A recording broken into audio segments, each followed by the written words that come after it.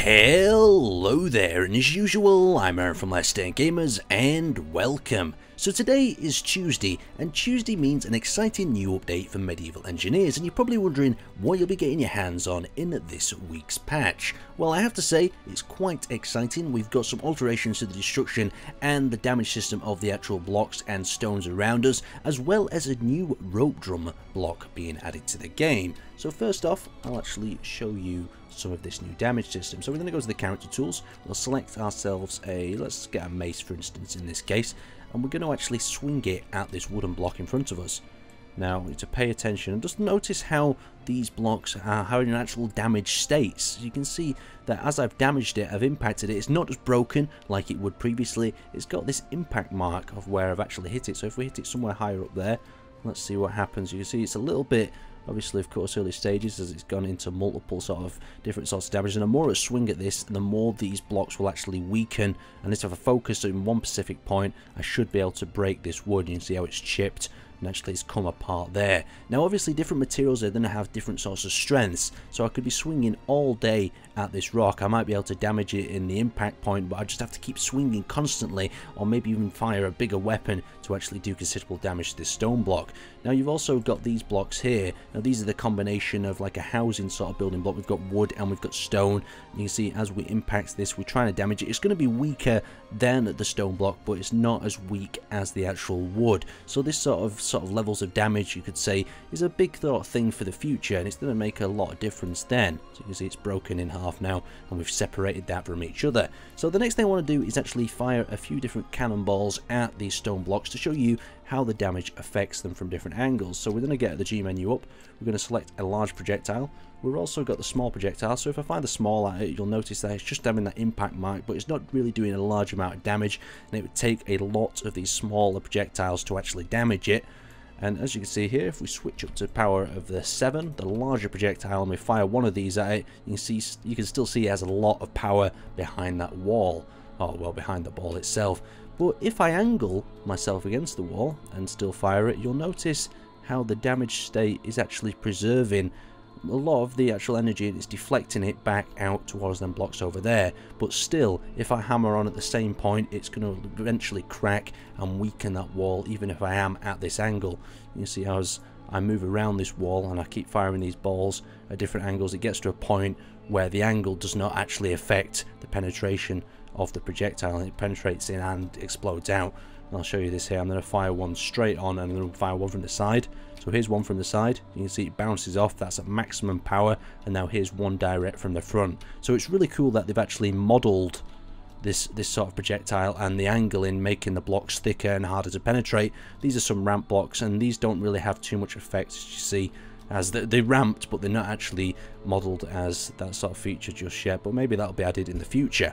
Now the second block that was added that's really cool is this new rope drum, and it works by engaging and disengaging a number of pins. So I'm going to disengage the pins here, and you'll notice the catapult's going to fire. And as I disengage the pins, you can see how the rope drum can actually spin freely on that sort of axis, releasing the rope, but at the same time making it so you don't have to cut the rope to launch the catapult. So it means that you can actually recover and return the catapult a lot faster. So I'm just going to re-engage my teeth into the actual rope drum, and then we're going to head back over here and shift click, and we'll actually bring that back into place, and we can fire ourselves another sort of ball at the target. But there is some drawbacks and some advantages to this thing. So if I go onto the menu here by pressing K, you can see the rope drum actually has a menu when it's aimed at. It has a minimum length and a maximum length. So at maximum, it can go all the way up to 70 meters, and if we bring it down to 40, you can see the minimum length is 0.7. Now this brings a few little problems.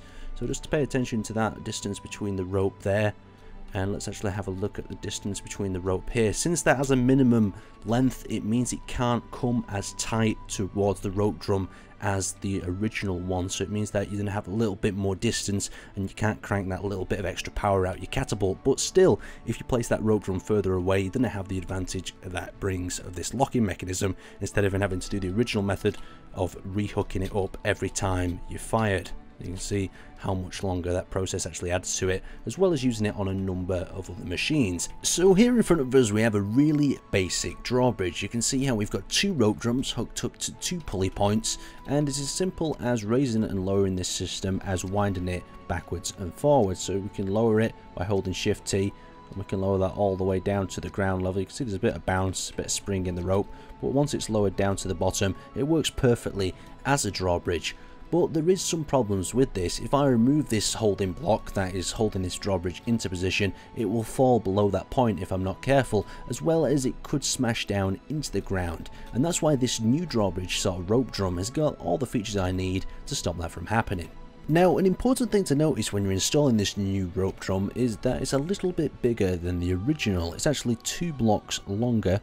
So as you can see, the difference between the 2 blocks, and we can actually click that into place, and now we have all the access to these cool little locking features that are perfect for a drawbridge. So now the drawbridge has been risen into the upper position, we have a number of little features with this rope drum that we can use to lower it a lot faster and a lot quicker without the risk of actually the drawbridge breaking when it impacts the ground. And the first thing I'll show you is if you access it with K, you'll notice I talked a little bit about this minimum maximum length before, and if we lower that maximum length down, let's say to 3 meters or 2 meters, and I press OK, make sure to press OK and not escape or else it won't save. And then all you have to do is disengage this and it should drop to that set height. So you can see it's actually dropped down to that set height, and I can actually change this. So let's change that to say, let's give us 7 meters of rope, and it'll drop down to where 7 meters of rope is. And I've accidentally pressed escape twice and it's dropped down there. So you can see it's dropped down to this level without just swinging all the way down to the bottom and snapping off like it would if you didn't have this said feature. So I can't wait to see what you guys are going to do with this, and I'll see you next time.